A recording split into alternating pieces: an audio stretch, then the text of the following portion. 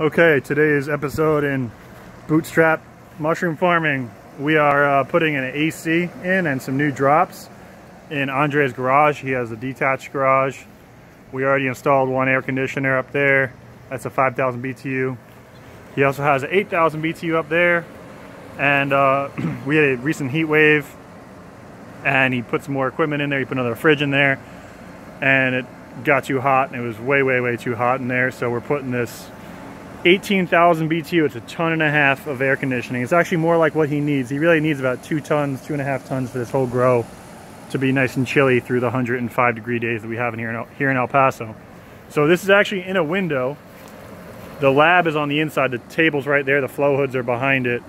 Not the best setup, but it'll work. And right now the main issue is it's getting this corner of the garage nice and chilly, but the grow on the opposite end over there is not getting chilly. So we're using some MC cable, metal clad cable. It's conduit with wire already pre-strung through it, pretty convenient. For those of you who are not familiar with electrical, here's a little bit of quick run through. So we're using 10 gauge, and we're doing a 30 amp 120. So right now the box is opened up. We're doing a 30 amp 120, and we're going to replace this. This is a double 20. We're going to do a 20 and then a 30, and then run 10 gauge to the mixer on a 30 amp, and then also we're going to sister up, which I don't think is necessarily to code, but it's what we're doing. He ran out of box space. There's no more space for any big 220 volt outlets, 240 volt, whatever you want to call it. So what we're doing is we're just sistering it up with his existing, I don't know what the hell this is. I think it runs as dryer or something like that. And this will just run the air conditioner. The air conditioner only pulls like 7 amps. So it shouldn't be too much of an issue. I think he'll still be able to run whatever it is, his dryer or whatever, while his air conditioner is on with no problem. So yeah, I drilled out the holes. I used a step bit to drill out the holes. The MC cable gets on the end of it. It gets these little guys that screw in, and it looks like that when it's all done.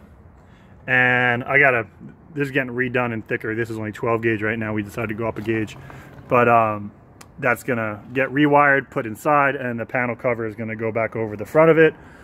And then we're gonna run the cable up and over through his little canopy thing here. And I actually checked, I wasn't sure, but MC cable is rated for outdoors. So it's just going to be outdoors from there to here, and then it's going to go through that stud right there and go along the inside of that rafter along with that wire you can kind of see that's painted. It's going to run along that. It'll go across that bridge and then through here. So now he'll have a 30 amp breaker for the mixer and drum, and then he'll have a 30 amp 220 for the air conditioner and some other small 220 items if he wants to. One thing we need to do still, because this is like kind of in a shed, it's really hot back here because the air is just circulating, or it's actually going this way. It's just circulating here. It's probably 110, 120 degrees back here. So because of that, he's not getting as much air conditioning as he probably should out of that. It's not as much efficiency. So what I'm gonna do right now is I'm gonna loosen up these screws that are holding this down and slide it over a panel or two. That way the heat can come up and out. So yeah, and you can see here he has this is his storage. That door over there opens. So there's all the drums filled with soybean hulls, 2 tons of soybean hull right here. And the pellets get stacked on top of each drum, but he needs to go shopping right now for more pellets. I think he only has a couple more bags left.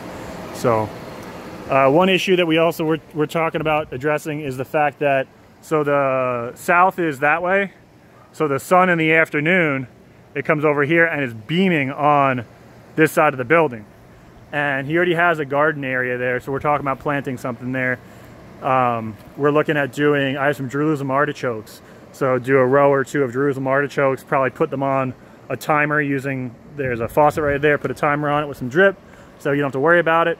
And that'll be the best of both worlds because it'll grow 6 to 8 feet tall.